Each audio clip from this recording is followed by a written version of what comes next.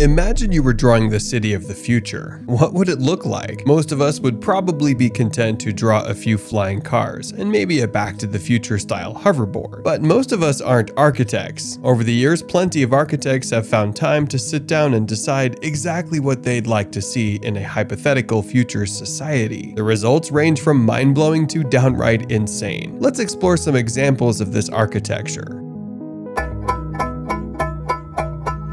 Number 10. Moving skyscrapers. Have you ever found yourself gazing gloomily out of your apartment window, wishing you could just move somewhere else? Polish architects Damian and Rafał Przybala apparently have. Only instead of doing something boring like calling them movers, they plan to do it in the most badass way possible. They would motorize the entire building. Created in 2012 for the prestigious Volo skyscraper competition, their migrant skyscraper is both ambitious and insane. Set inside a gigantic tire, the building is surrounded by a strip of green space that conceals a handy biofuel engine. The moment that the civil war or a irritatingly loud street party breaks out, the residents simply power it up and shoot it off in their mega wheel to a new location. Designed for people living in regions prone to armed conflict, these skyscrapers are completely self-sufficient. There's room for livestock grazing and crop growing around each building, and water is recycled to keep residents alive on even the longest journey. It also ensures that civilian casualties are kept at minimums if another conflict like the one in Syria breaks out.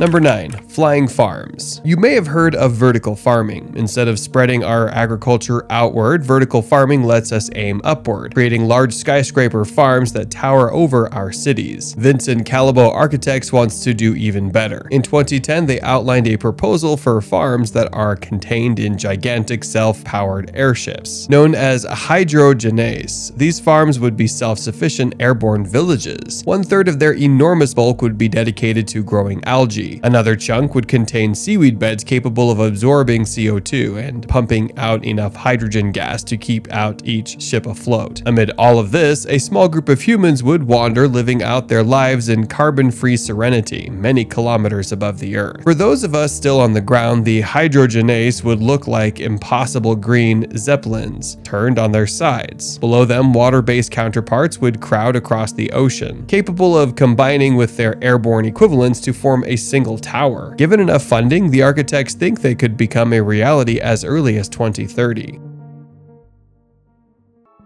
Number 8. A growing, pollution-eating tower. With all the current hype about climate change, you'd be hard-pressed to find anyone who didn't agree that our atmosphere has too much CO2. But how do we go about getting rid of it? Canadian architects Yuhao Liu and Ryu Wu think that they have the answer. In 2014, they proposed a tower that sucks carbon out of the air and uses it to make itself bigger. It sounds like the very limits of sci-fi imagining, but their idea is at least based in practical science. With the cost of removing carbon from industrial sites so high, experts are already looking at processes that would transform it into a usable building product. Liu and Wu's great leap of imagination is to hypothesize that this product could then build itself. Using a basic framework, they'd create a tower that collects and stores this carbon product. Stuff like wind and rain would then decide in what form and direction the product was placed. The result would be a tower that seems to grow and take shape according to its surroundings. Like rocks blasted into strange shapes by a million years of strong eroding winds, the tower would become a kind of carbon sculpture, a practical and weirdly artistic way of purifying our atmosphere. What do you think about it? Let us know in the comments below.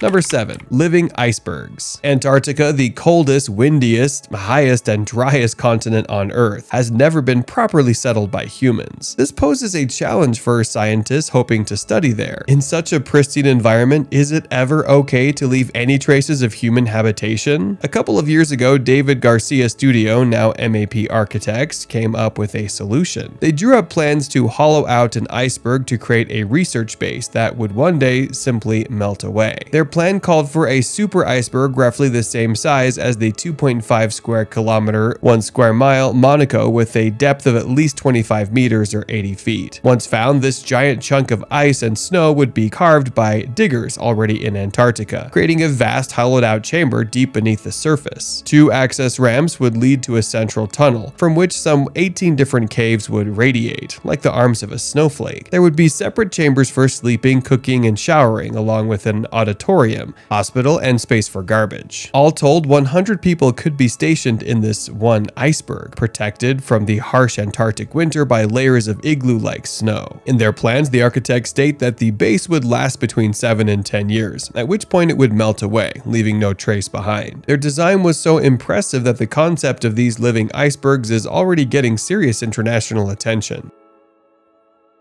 Number 6. Invisible buildings. With architecture, a supposedly good idea today could be considered hideous tomorrow. In the late 1940s, brutalism seemed like the fun stuff of the future. Today, it's a style hated by just about everyone. One branch of hypothetical architecture proposes getting around this problem by making our buildings invisible. And we mean that literally. In a proposal for a country barned by architects, every surface would be a highly reflective angled mirror. With no joints visible, it would look like a ripple in reality, a strange place where the light bent oddly. Others have followed a more high-tech route. In 2013, South Korea gave the go-ahead for its Infinity Tower, a skyscraper covered in LED screens that would project images of its surroundings, so seamlessly that the building would appear to vanish when activated. The idea of using highly reflective glass in architecture is nothing new, and there are plenty of buildings that already look nearly invisible on a bright day. But many are interested in taking it further. If the Infinity Tower ever gets built and is a success, we may enter a future where entire chunks of the city around us can vanish at the push of a button.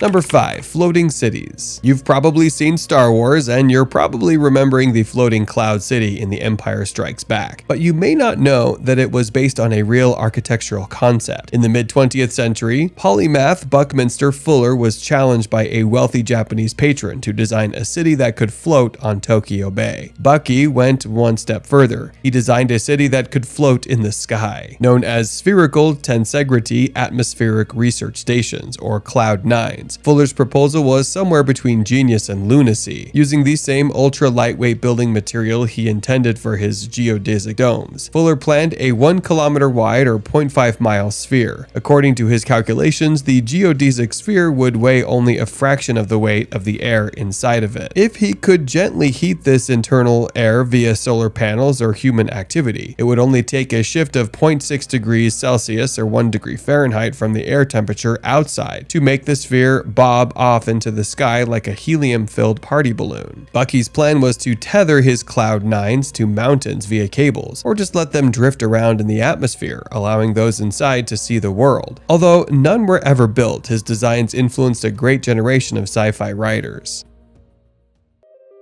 Number 4. Sound-eating energy towers. While some of us love the sounds of city life,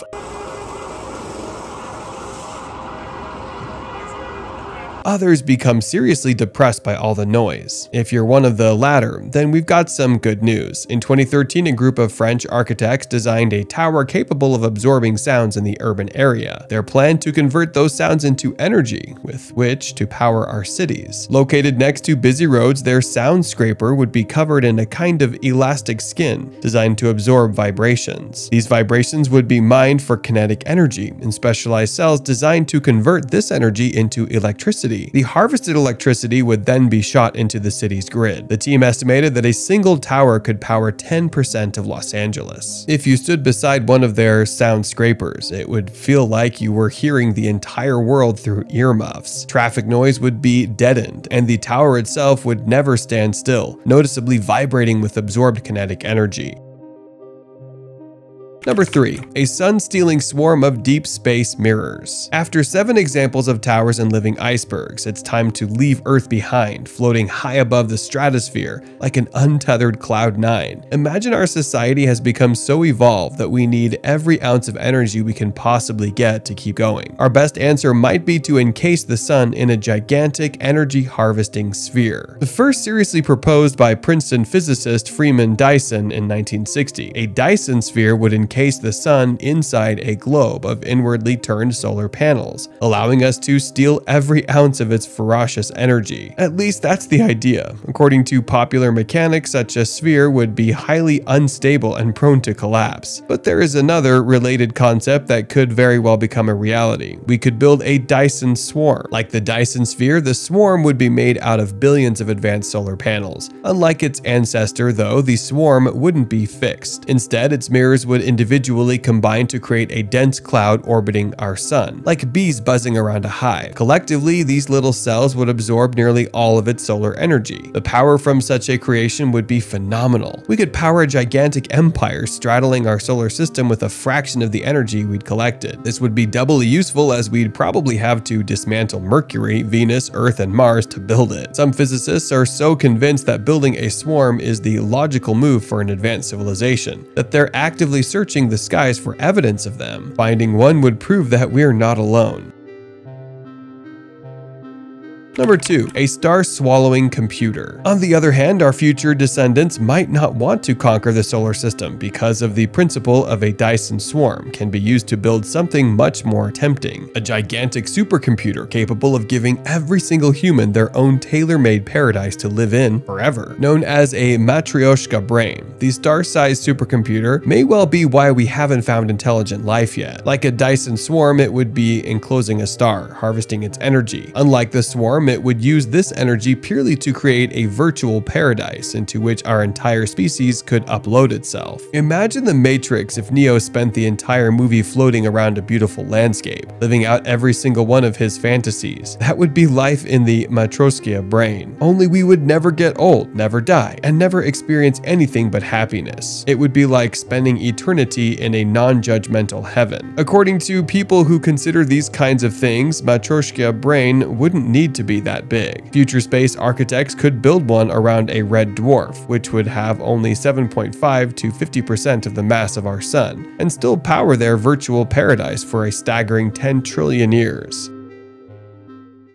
Number 1. A mobile solar system. Sometimes architecture, engineering, and imagination collide to produce truly spectacular results. Perhaps the most spectacular is the idea of the Shaktov thruster. Another space-based megastructure, the Shaktov thruster would be significantly easier to build than either a Dyson swarm or a Matryoshka brain, and it would be potentially even cooler. A colossal arc-shaped mirror floating in space. It would hang with its concave side facing the sun. If placed where the sun's gravity is balanced by the outward pressure of all the radiation emanated by the sun, the Shaktov thruster would allow us to move our entire solar system. The concept works by having all that solar radiation bounce off the curved mirror and push back at the sun. Popular mechanics claims that this would result in a tiny net thrust, enough to set our solar system and everything in its orbit cruising around the galaxy, or nearly everything. To build such a massive engine, we'd probably need to completely dismantle Mercury. Although a Shaktov thruster wouldn't make any noticeable difference for many millions of years, it would eventually speed up our solar system enough to make deep space exploration possible. After a few billion years, we'd have built up enough speed to completely exit the Milky Way in search of our adventure.